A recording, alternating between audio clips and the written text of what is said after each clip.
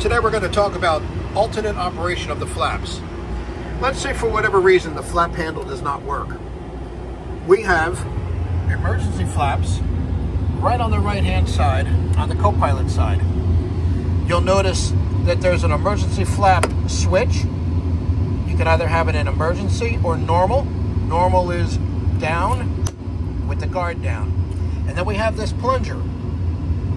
We're going to keep it in normal. The flap handle is working currently. And then you see this plunger.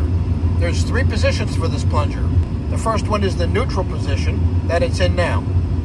If I wanted to lower the flaps, I'll push this plunger down, and then the flaps will start to come down, as long as we're in the emergency situation, which means we have to push this up and move that switch to the emergency position. Right now, I'm just going to show you where the positions are. So the plunger is down, the flaps will come down.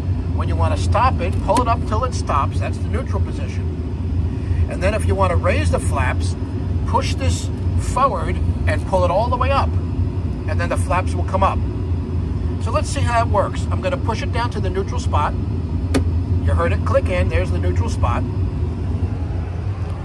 Our flaps are indicating 0. We're on the autopilot and the auto throttles. The flap handle 0. So we'll come over, and I know it's kind of dirty in here, bear with me. Emergency flap cover up. Switch this to emergency. And when we do that, the auto throttles will automatically disconnect. You'll also see a red X over the angle of attack. You'll get a message on the FMS, flap input invalid. And now we can move these flaps to whatever we want, and we will get no movement of the flaps at all. When you turn this switch on, it takes the flap handle out of the equation. So we'll just put the flap handle back, and as we do that, let me just note something else. Notice the ref disappears.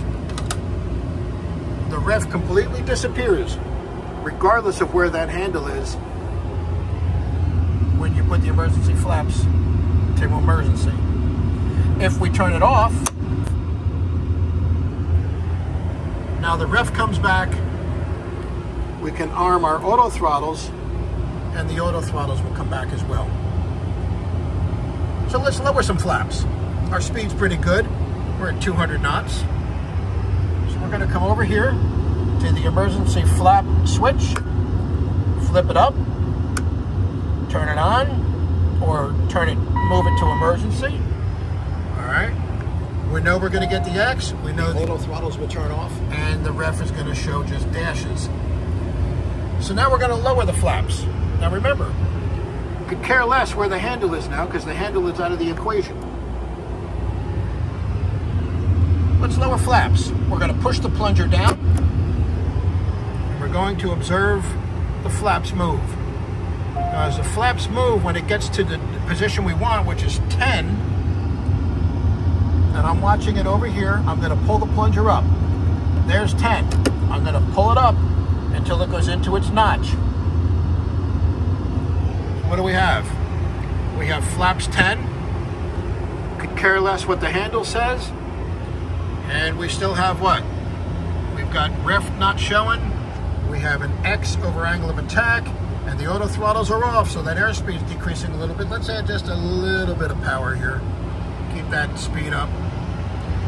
And now we want to go to flaps 20. Same thing. Push it all the way down. Let's follow the flap until it gets to 20 right there. Pull it up. Right to the stop. Let's go to 39. Push it all the way down, it's going to 39, and when the flaps get greater than 20, your stall barrier number 1 will fail. That's normal. So now, we want to raise the flaps. How do we raise the flaps? We start in the neutral position. We have flaps showing 39. To raise the flaps, I'm going to push the plunger forward and pull up. when we do that, the flaps will start to come up. I can stop them at any place I want just by pushing the plunger down. But I want the flaps all the way up, so I'm pulling the plunger all the way up. I'm going to push forward on the plunger and pull up. Flaps are going to go all the way to 0.